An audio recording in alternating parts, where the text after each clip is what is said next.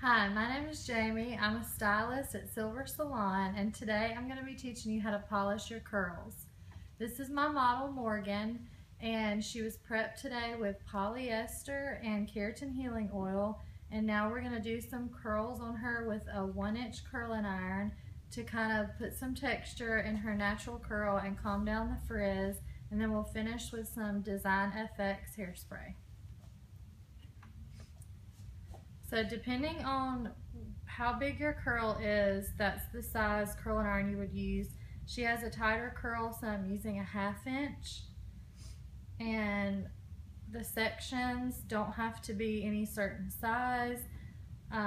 Really just depends on where your frizz is or your problem curls, because they're not all going to be consistent with the natural curl. So what you want to do is wrap it around the curling iron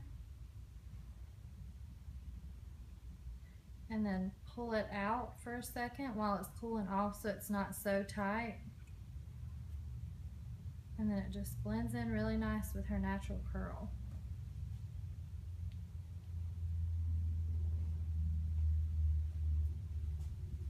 And this is not something that would take a long time.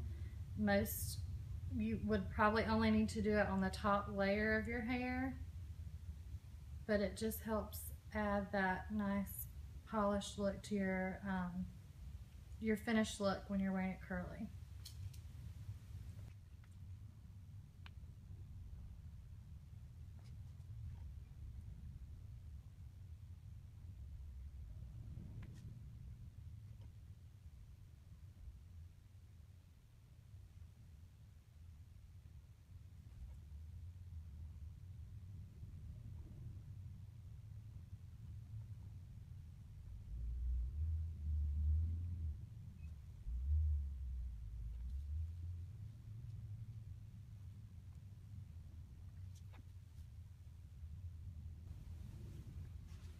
Okay, so now we've gone ahead and did her curls on the top section, and as you can see, it blends in really nicely with her natural curl.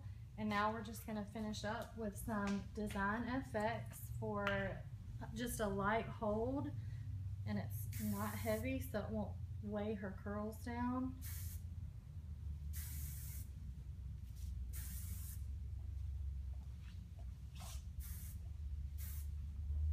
And for finer hair, you would like to use the dry texture spray instead of the Design FX, just to give you a little bit more texture and hold. And there you have it. This is how you polish your natural curls.